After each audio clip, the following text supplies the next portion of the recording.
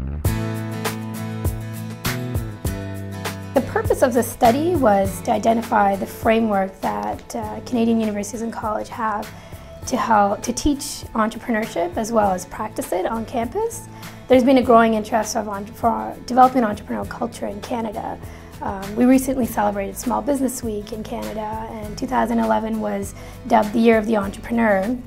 And we recently sent 20 entrepreneurs to the G20 Summit to help talk about entrepreneurship and to help get that on the agenda. Part of the reason for this is there's a lot of benefits that come from entrepreneurship.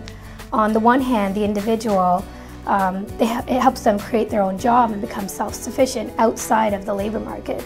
And on the other hand, entrepreneurship brings benefits to the communities that these businesses operate in.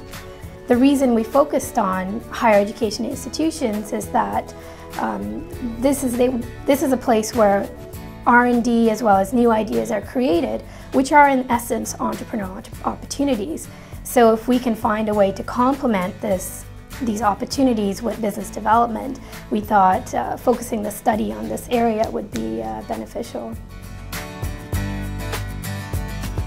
The survey focused on institutions that were already teaching entrepreneurship as well as offering entrepreneurial extracurricular activities. Overall, about 36 universities participated in the survey as well as 32 colleges, and this all represented about 60% of the undergraduate population in the academic year 2007-2008. Some of the findings we found was student access to entrepreneurship education. Most institutions did not have an objective to deliver entrepreneurship to all students in all faculties. And we also found that courses on entrepreneurship were delivered in the business faculty as well as the engineering faculty. The other area of concern we found was support for early stage entrepreneurship.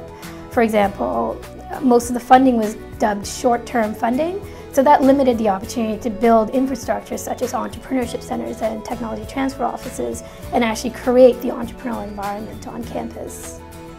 From talking with the entrepreneurial coordinators at Georgian College, it seems there are a lot of factors that will make this program successful. The approach our study took was to look at 6 key areas that would help develop an entrepreneurial environment to help students begin their entrepreneurial pursuits. These 6 areas were resources, strategy, development, teaching and learning, institutional infrastructure, and outreach.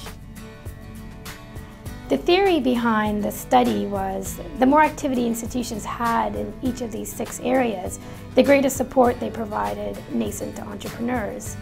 Establishing an entrepreneurship center as well as partnering with communities, Georgian College is making a good first step in establishing this environment for future entrepreneurs.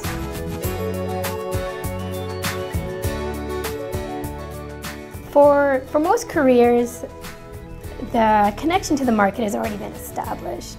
If you wanted to be a technologist, that career path has been determined. The same is for accountants or massage therapists. It's a little bit unknown when it comes to entrepreneurs, and an educational institution can only take that individual so far. By establishing a connection with the community, it helps introduce the entrepreneurs as well as helps transition them to the marketplace.